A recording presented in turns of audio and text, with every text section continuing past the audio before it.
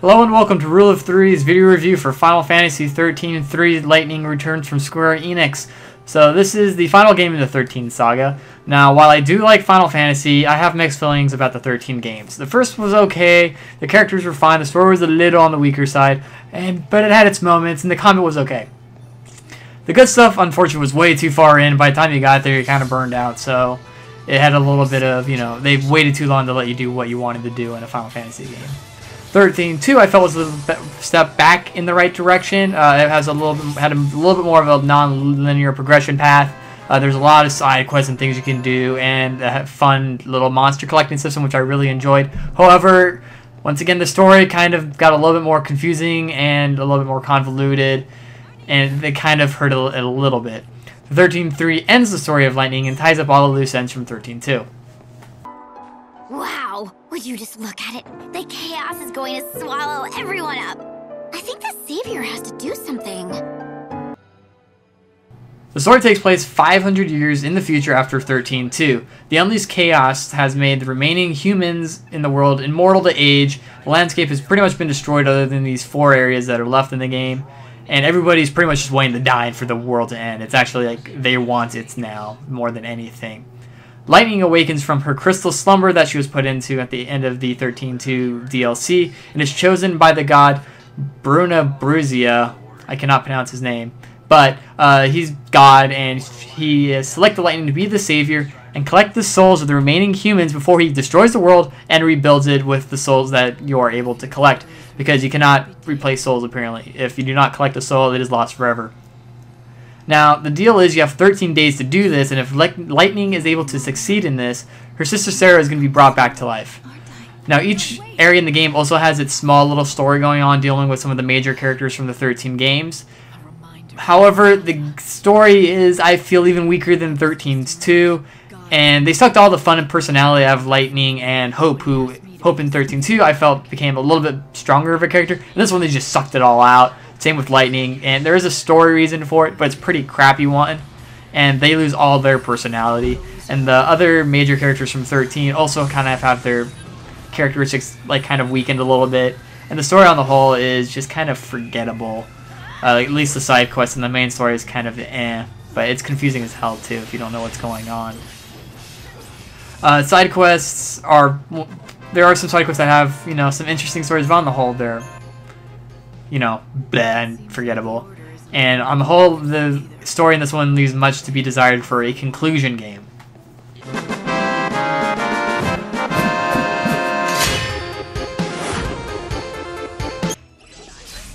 Gameplay has also changed very significantly. Instead of a turn-based or ATB system, it's a full real-time instance battle. Combat is based off of what your outfit that you're wearing is, as well as the moves you have equipped to those outfits. You can kind of think of the Dread Spheres from 10-2 to some extent, but done a lot better. The interface for creating the outfits is pretty straightforward and easy. It's also fun to mix and match which shirts, shields, swords you want to be using, and you can create a lot of different unique outfits. You can have a total of 4 different moves attached to each, and can switch between outfits in combat. This is all in real time, so you have to know when monsters will do certain abilities and have the right outfits on with the right moveset, giving it a little bit more of a strategical design, instead of just, a one outfit, or fits all kind of situation. That's not going to happen. You're going to have many different dress spheres or outfits for different variety of situations. The game also gets rid of leveling, and instead you have to fuse moves together to level up those abilities. Doing side quests and the main story quests also net you some stat increases. Instead of it being, you get this amount of XP, you level up. That's gone. Instead, it's just a straight collect this move, fuse move together, increase level of move. Combat is pretty fun, and a big improvement on the system that they were using in 13 and 13-2 for what they wanted. The other mechanic that's huge in this is the time limit mechanic. At the start of the game, you have 6 days. Each minute is a second, minute in our world. So you have. Each minute in their world is a second. In our world, so you have 24 minutes per day. Now, this can be extended with EP. EP is gained at the end of battles, and you collect it, and then you get 1 EP point and 2 EP points, and so on and so forth. And you can use these EP points for a few uses, including healing yourself and teleporting, but the most useful one is stopping time. And stopping time is important if you want to get everything done in a very, before the day is over and have enough time to get everything done. Now you start with 6 days, but you can max it out at 13 days if enough side quests are done. The basic idea is if you save enough souls, God allows the world to survive a few more days, and it strengthens the world, so you get a couple extra days. This is important because there are multiple endings to the game depending on how many things you were able to accomplish, as well as if you got the 13 days and a bunch of other things like who you saved, who you didn't save, all that fun stuff.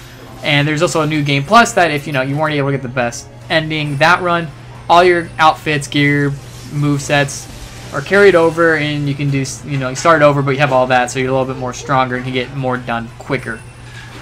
And now the best ending can be getting in one go, but it's very difficult to do unless you master all of the systems in this game. I guess I must be doing something right. God decided to give me a little taste of my final reward.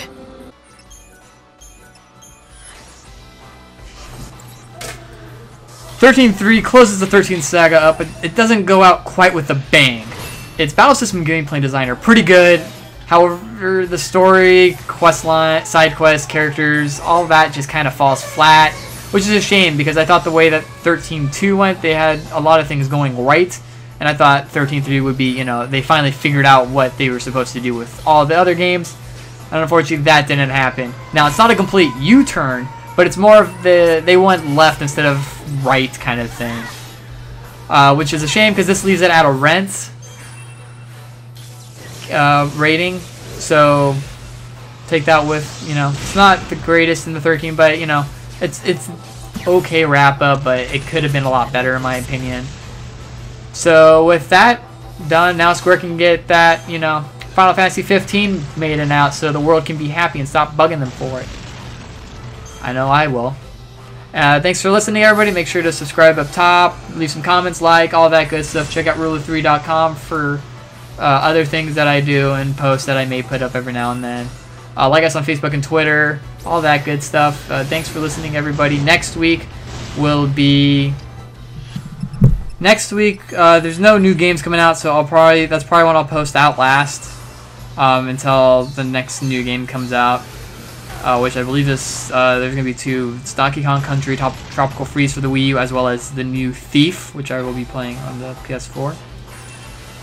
So make sure to turn in next week, and thanks for watching, everybody, and always remember to trust in the rule of 3.